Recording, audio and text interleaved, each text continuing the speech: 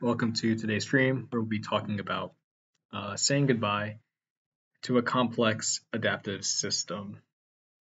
Of course, goodbyes, whether it's to a friend or a graduation or whatnot, of course, can be sad, but they're sad because the thing that you're saying goodbye to brought you happiness or brought you some degree of joy. And this complex adaptive system, which just happens to be sports betting, did bring me some degree of value that I do wish I could keep in my life. Unfortunately, the IRS and the U.S. government have a different view, which differs from much of the world, which makes it, as a rational actor, makes sports betting an irrational activity because of the unfair tax treatment, which we can definitely, or we will most certainly get to at the end. Um, of course, reach out to your representatives. Just want to lay the seeds of that. But of course, but why am I aggrieved to having to say goodbye to this complex adaptive system? And so, starting with what is a complex adaptive system and how sports betting fits into that. So, a more formal definition of a complex adaptive system, right? System made up of many individual parts or agents. And then, right, the rest of its definition is that it's pretty much, you can sum it up as those agents and individuals, right?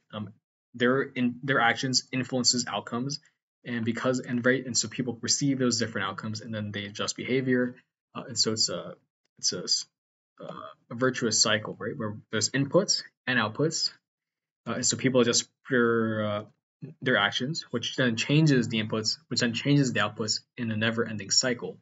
And so the same And so again, like you can think of it, especially in the context of, say, financial markets, is probably one of the more visceral reactions where it happens. Where, for example, of course, you have a range of individual participants, of course, from high frequency traders to institutional investors, and within that, right, ETF, long term capital versus, say, long short funds. So, of course, retail, right? So, you have a lot of different participants with different incentives, and they have all different inputs as to what like sectors they allocate capital to. Are they more prone to sell or buy? Are they just a market neutral market maker? And of course, the outputs are the outputs, right? Of supply and demand for different securities and the fundamental values, whether it's a discounted future cash flows or whatnot. That creates your complex adaptive system that keeps on changing as there's new inputs, right, and outputs, and participants change. So it's a virtuous cycle that's very interesting, and is the backbone of, to arguably a significant degree, how the world, why the world is the way it is. Um, if I may use the good old interview question, why are you interested in finance? To which you can say, it's how roads and bridges get built, and also why football clubs or soccer clubs are being bought. Right, but it's a complex adaptive system because of right participants and the range of outcomes and how they influence one another. And so, just at a conceptual level, like I think it's at least conceptually interesting, if not interesting itself, to be able to be a participant in a complex adaptive system. Right, the fact that you could open a brokerage account and then literally be part of a complex adaptive system, no matter how marginal, I think is quite interesting, right? As you literally help perform, you help provide liquidity to the plumbing of the market, you help price discovery, right? That I think just conceptually, like, that's fun. Like you're participating in a bigger thing, right? You're contributing to the wisdom of the masses. This we can talk to in the context of prediction markets like Kalsher. That might be a very Chinese pronunciation to say Kalsher.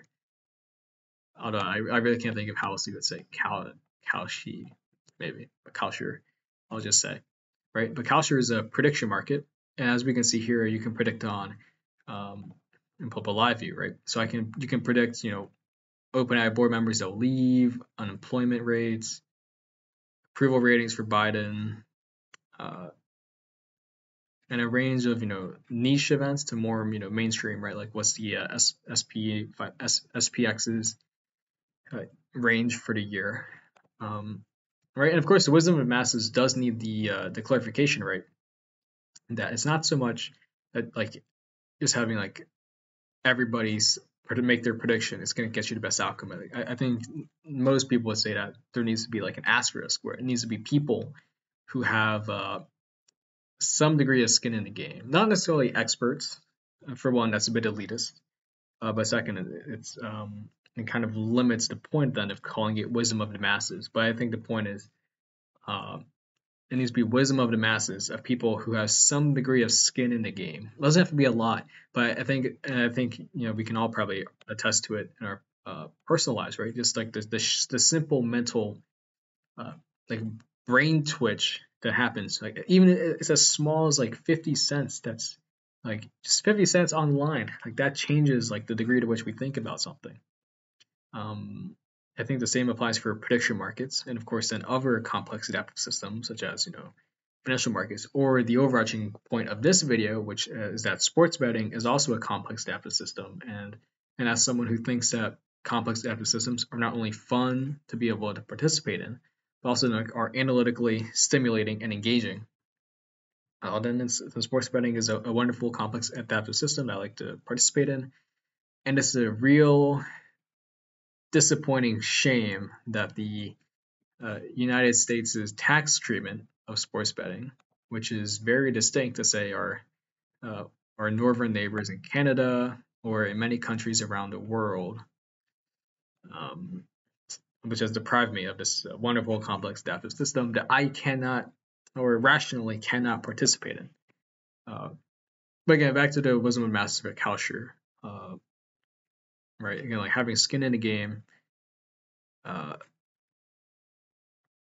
Calcio specifically, right, means that the outcomes are much more likely to be accurate. And the Financial Times had a nice article that talked about these prediction markets, how they are actually pretty accurate and pretty good at pricing in the outcomes and making and pricing in the actual outcomes, or have a pretty good track record. Uh, which I think does go show, right, wisdom of masses that have skin in the game, which I think makes the theorem stand on its own legs. So I personally haven't messed around too much with culture yet. I think part of it's like a certain like if you look here, right, like OpenAI board members will leave. Like it's pretty clear that Helen Toner is one of them who's getting kicked out, and it seems pretty sure that Adam is staying on. I guess that might be a fun. I have not actually made a. Maybe I should do it on stream, but no, I have to do a bit more due diligence before I participate in that complex. But I should say I do focus on complex adaptive systems, right? Being a wide range of participants which provide the inputs that then influence the outputs, and the outputs then influence the participants who then change their inputs, and so it's a virtuous cycle. I do make the point in the piece that I wouldn't necessarily consider a prediction market a complex adaptive system, because like a platform like Kalsher, of course, ignoring the fact that like, they're pretty niche platforms, but many participants, so it meets that first criteria. But I don't think that the prediction market itself prices in the outcome.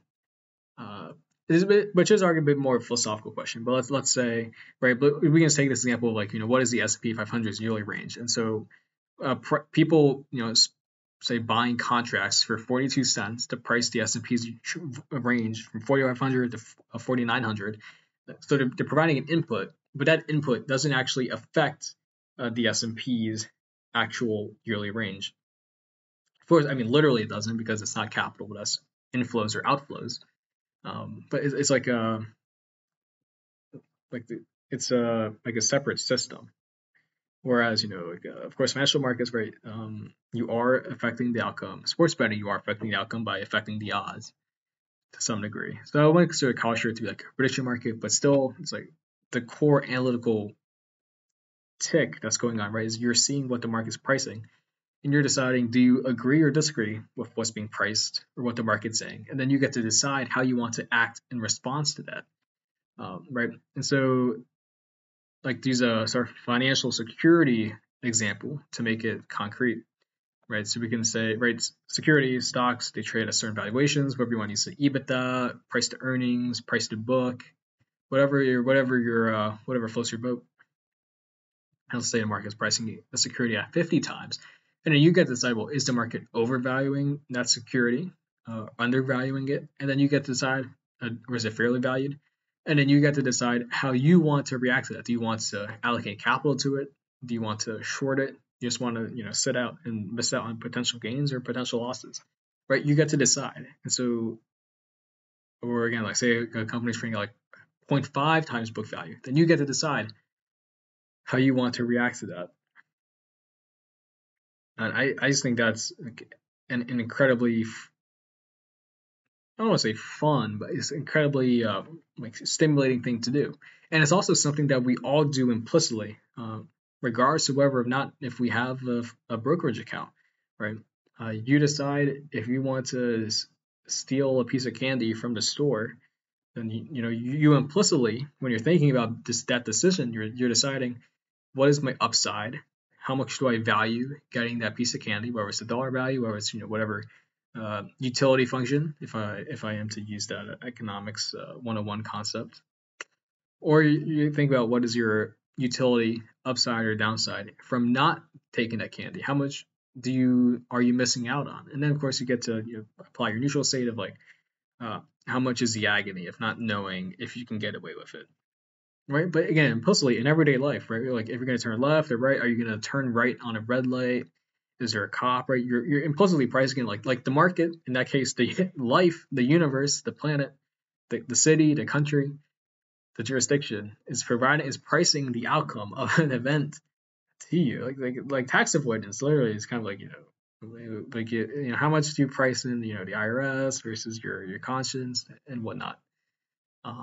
So I think this mental muscle that is the muscle that's being ticked when you think about complex adaptive systems is a muscle that we all use in everyday life.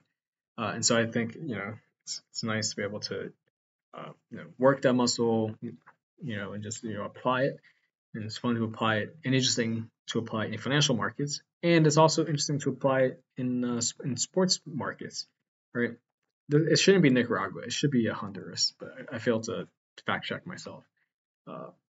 But let's say Nicaragua, right, at home is at 10.5 odds. So being the reasonably intelligent sports bettor that we don't use American odds because that doesn't really tell us much about probabilities per se. Instead, we use decimal odds. And if I'm using decimal, I can do 1 divided by the odds of the outcome. So 1 divided by 10.5. Let's say that gets me about 9%. So that's saying that Nicaragua has a 9% chance to win versus Mexico. And Mexico, 1 divided by 1.65 has, let's say, a 70% chance of winning. And so you, as the participant, you get to decide, are those odds fairly priced? You get to decide, does Nicaragua really only have a 9% chance to win? Does Mexico really have a 70% chance to win? Of course, there's variance. So of course, we're like taking, roughly, the averages of different outcomes. But do you agree with that implicit pricing? And then you get to decide, how do you want to react to it? Of course, there's, the odds for a tie. You can do, various different outcomes. But you're applying the same muscle rate of you're seeing what the market's pricing, and you're deciding how you want to react to what the market's pricing. Which I think is just like intellectually interesting. Of course, in this case, the event of Honduras versus Mexico from the first leg, Honduras did beat Mexico 2-0, and you would have had a decent payoff.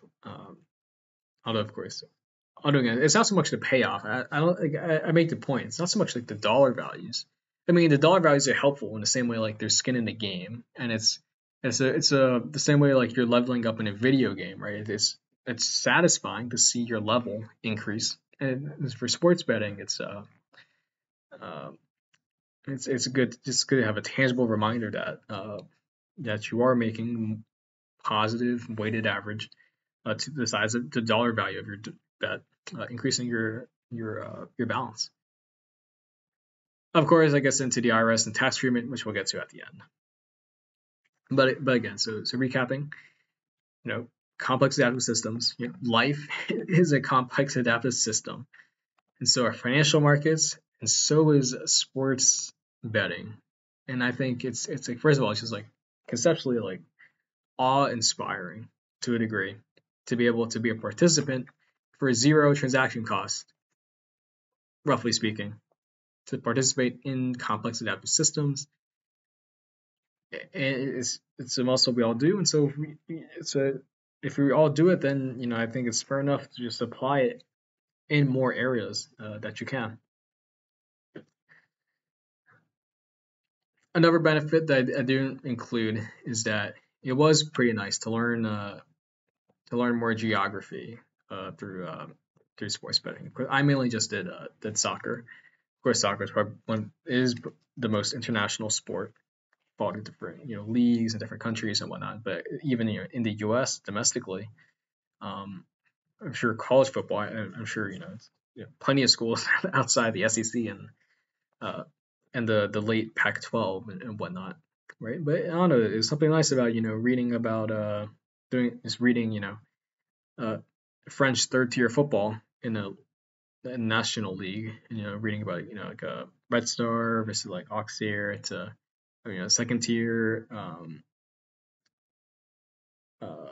like Bordeaux to of course like Chinese CSL second tier, uh,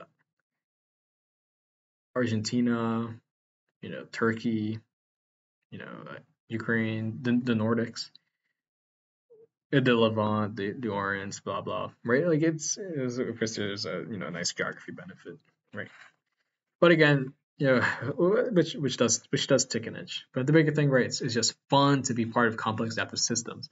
And I think at the very and regardless of your opinion on the sports betting aspect, I think it is the big our overarching takeaway should be that complex adaptive systems are things that we interact with, and I think um, implicitly or explicitly, like you should recognize that, and with that, then you can just find other areas which just happen to be complex adaptive systems.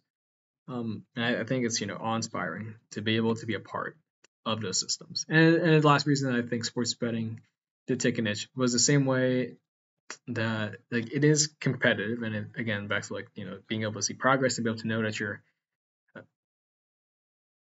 having progress.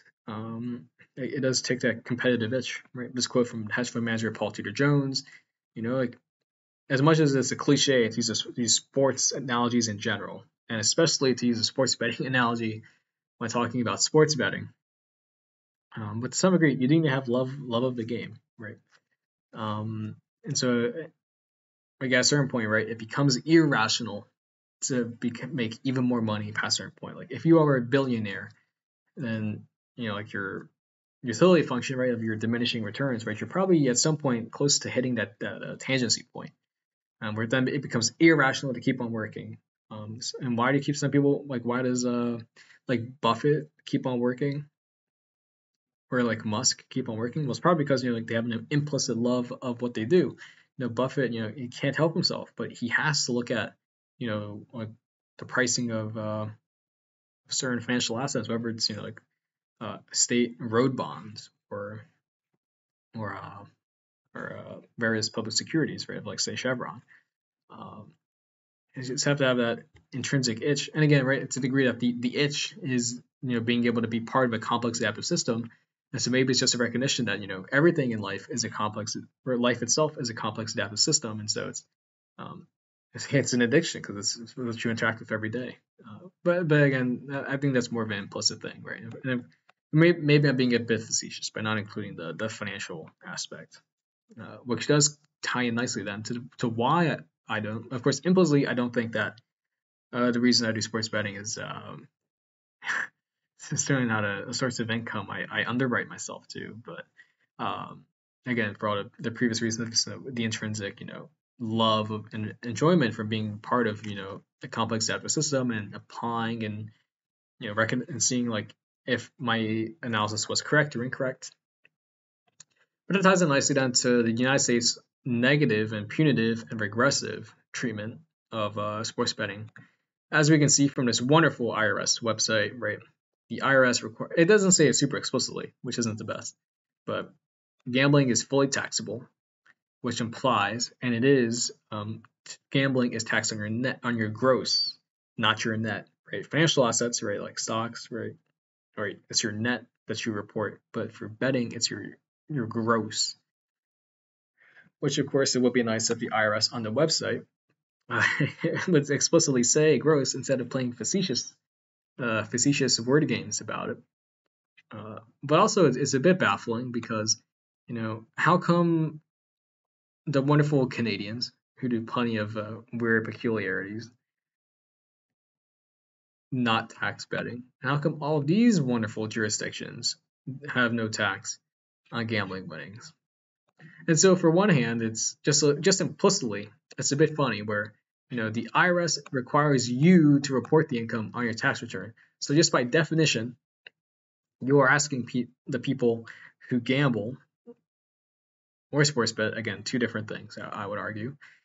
Again, especially if you're using the complex adaptive system mindset, but you are asking gamblers to self-report your tax income. And so if you think about your Venn diagram of people who accurately report their income and what you think your average bettor is, I don't think that Venn diagram is very much overlapping. So explicitly, like the game set up by the IRS is kind of busted in that sense. Um, it's like the joke in this. The joke is like, can an idiot find a way to break this machine? Can an idiot successfully run his company? And that's the implication of like how like resilient your system is. Well, it's pretty clear that just on the face of it, the U.S. tax treatment of gambling is not one that stands up to much scrutiny, and it's almost like there's like an implied quid pro quo, where it's like there's universal acceptance that you can not report, just report your net, which is a bit baffling. And of course, for people like me who when it comes to the IRS, my utility functions of going against the IRS maybe is a bit more steep. I have a much more sensitivity to loss avoidance than others, which has scared me out of it, clearly. Due to me no longer sports betting, I'll have to bite the bullet this year and just move on. But again, I think it's fundamentally it's a bit weird where like it goes against all the other intuition that people would have from like stocks, where it's your net versus this is treated differently. And also then the fact that these other jurisdictions don't tax it, which is interesting.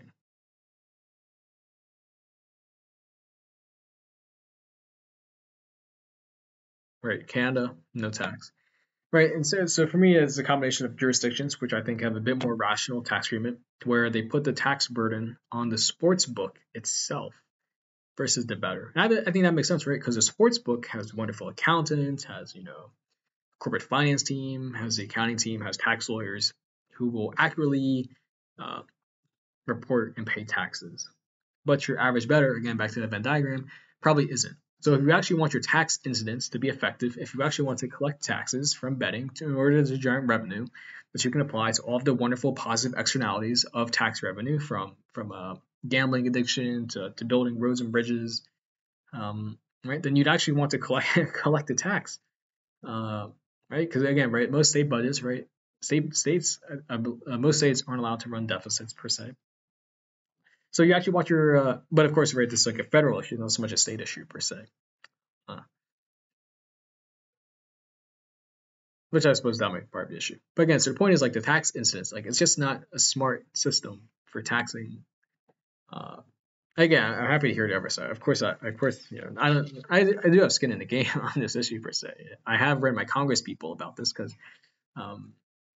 like, it's a very visceral issue that the Tax Cut and Jobs Act has affected with the standard deduction change, and it's a bit baffling from someone who's taken a couple, like econ and public policy class of like, like the utility comes from the tax incidence from collecting the tax, and yet the way the sports betting system is set up, like your tax incidence is applied on people where it's not going to have any salience, or it's not going to have any derived utility from taxing, the bettor who won't report it. So it's a bit baffling. And then and again, I'm not so convinced by like like if you remove the gross tax, you're going to encourage like gambling issues because I think right if you have the way it is right now, it kind of incentivizes you to maybe like purposely rack up more losses. You can have more than 13,000 losses, so you can actually it's worthwhile to you to standard or to itemize your taxes, itemize your deductions in order to get the write-offs on the sports betting. Um, so I'm not very convinced by that. And then secondly, like to the degree of the sports books would oppose it, it just makes the sports books lives much more rational, right? The goal of a sports book is to have, generally speaking, is have customers place more bets that happen to be parlays, which have lower likelihoods of paying out. Right, so it's like increase. It's not gross market value or like, but basically increase like transaction volume and all of that.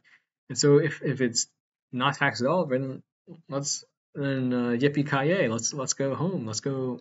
It's a fun time, So again, it's just a bit baffling to me as to why like the tax incidence is so hilariously misplaced. And again, clearly all of these other countries have figured it out. UK, Romania, Sweden, right? I say these are, relatively speaking, pretty well, decently run countries, which have, decent economists and whatnot. And so I'm just a bit baffled at how the U.S. has managed to fumble the tax treatment of it. And of course, I think this is a pretty funny joke, but of course, the United States, right, has a Puritan origins thanks to the Mayflower and the Pilgrims. And of course, which does rear its head in many places. One of which, of course, I think is you could say prohibition. You can say treatment of gambling writ large, with casinos, being more like Native American reservation things versus like mainstream. And so in this case, where it's very visceral of the tax inefficient treatment, the low tax incidence of sports betting, right, is the legacy of the Puritan origins, which only tells me that once again the the British were right to chase them out, get them out. Why? Do the Brits have this issue of inefficient tax incidents? Clearly not. But yet the U.S. does. So once again, they were right to chase the Puritans out, which is of course tongue in cheek. But in the Puritans and their legacies, a different discussion topic. But so again, I would certainly encourage you to write your congressperson about it, if only to just get them on the record, but also because it's just implicitly, like to just make it like a economist perspective, like the tax incidence is inefficiently applied. It should be on a sports book, or it should not be on the bettor who is not going to report. And it's certainly unfair to report your gross, and it feels that it's only going to feel that way to most people. And so you reform it to like your net, reform it to not at all. But the point is like it's just from your tax incidence perspective, it's inefficient, right? Because your sportsbook doesn't automatically withhold in 99% of cases, so you're not getting the tax revenue unless the person's reporting it. But if not reporting it, then you're not getting any revenue, so you may as well. So you're kind of not getting the benefit. And then secondly, like it's also like for progressive reasons, right? Like lower income folks are probably the more vulnerable, right? Because like the sports books under advertisements, they don't advertise come bet with us because you get to report your gross winnings and not your net or not at all. They don't happen to mention that the implied tax consequences, which affects your AGI, which can affect your access to federal benefits, to healthcare, and all that. So it's a progressive issue. It's right, like low or high vulnerability communities. And yeah, so again, write your congressperson about it. So it's going to be an issue, right? More states are going to legalize betting, and at a certain point, it's either we're going to see a lot of different audits come out, or we're going to reform the system and reform it to something that makes more sense, like all of these fine countries over here. But again, but that's a bit of a sideshow, right? And at the end of the day, right, sports betting is a complex adaptive system, and life is a complex adaptive system. Financial markets are complex adaptive systems, and it's fun. I think intrinsically rewarding to be able to be a part of a complex adaptive system. Well, not only from the fact that you are contributing to the system itself, but also from the fact that you get to see a clear sign of personal development, have you learn more, you see your outcome of decisions, you say like, well, why didn't it work out? And then to make adjustments and to see you improve your outcome, which is just, again, fundamentally interesting. Um, and I think rewarding to be a part of, especially when the transaction costs of doing so are quite minimal. Of course, excluding the punitive tax cost or tax treatment of sports betting. But what do I know? But again, write your congressperson. Join me in writing your congressperson and the Biden administration and whatnot about this. But thank you for listening. But again, yeah, definitely. Again, let me know in the comments if I'm wrong, or if you want a referral code or whatnot. Happy to help. But again, it's fun to be part of complex adaptive systems. At the very least, applying that framework, I think, to more areas of life, I think is the one that can help a lot with aligning incentives and just understanding or viewing things in a bit more of an analytical sense, because we all do it. So we may as well verbalize it. Thank you for watching.